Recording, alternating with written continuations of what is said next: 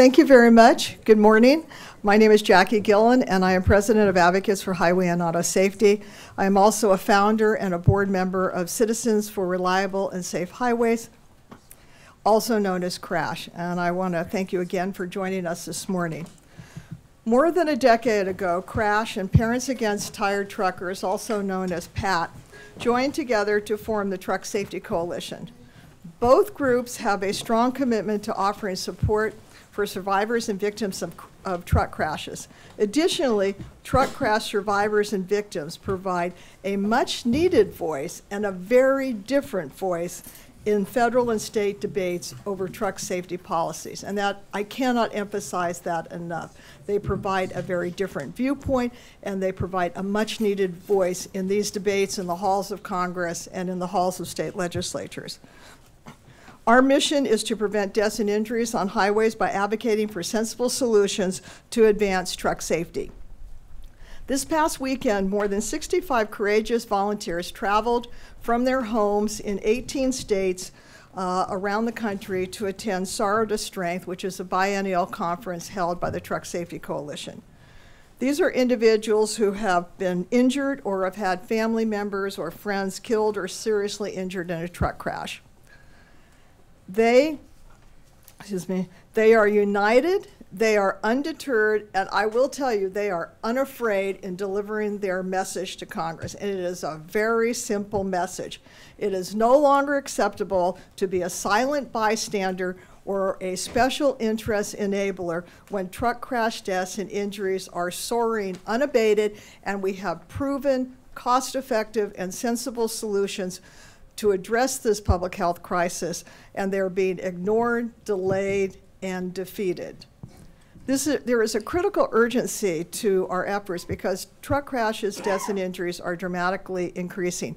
From 2009 to 2015, there was a 45% increase in truck crashes, a 57% increase in truck crash injuries, and a 20% increase in truck crash deaths. Can you imagine any mode of transportation who had this abysmal safety record and Congress and others stood by and said, well, you know, good luck, we hope things work out for you? On average, 4,000 people die every year and another 100,000 are injured. In addition to the emotional toll, these truck crashes inflict a major economic toll on taxpayers. Truck crashes annually cost our society over $110 billion. These citizen activists from across the country are attending nearly 100 meetings with members of Congress and their staff and government officials at the U.S. Department of Transportation and the National Transportation Safety Board to promote adoption of essential safety priorities. There is an expectation in Washington, D.C. that Congress will take up an infrastructure funding bill in the coming months. As Congress considers investing in much-needed improvements to our roads and bridges, we also need that same commitment and energy to investing in much-needed improvements to truck safety policies. This legislation cannot become a vehicle for advancing the agenda of special trucking interests at the expense of advancing public safety.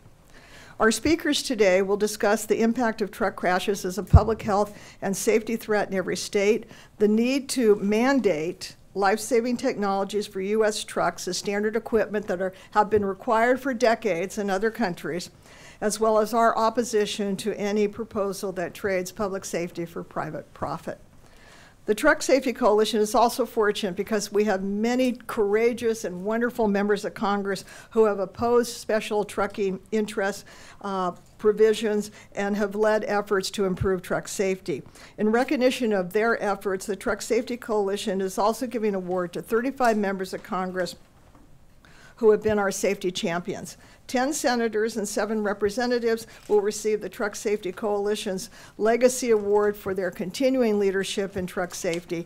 And there will also be the Truck Safety Coalition Leadership Award given to 6 senators and 12 representatives who have been reliable and staunch allies on truck safety issues. Additionally, we want to recognize some federal, state, and local officials as well as leaders in the public health and law enforcement community for their contributions to safety.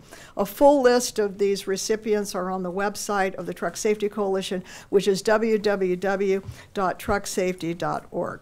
We congratulate all of the recipients and want to express our thanks and enormous gratitude for their efforts, and they're leading these tough battles on behalf of truck safety for all of us, all of our families and drivers.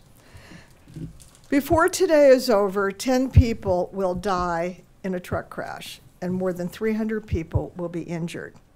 Federal lawmakers and government officials have the power to save these lives and prevent these crashes. We do not accept the current state of truck safety in this country, and we do not accept indifference and inaction by our lawmakers.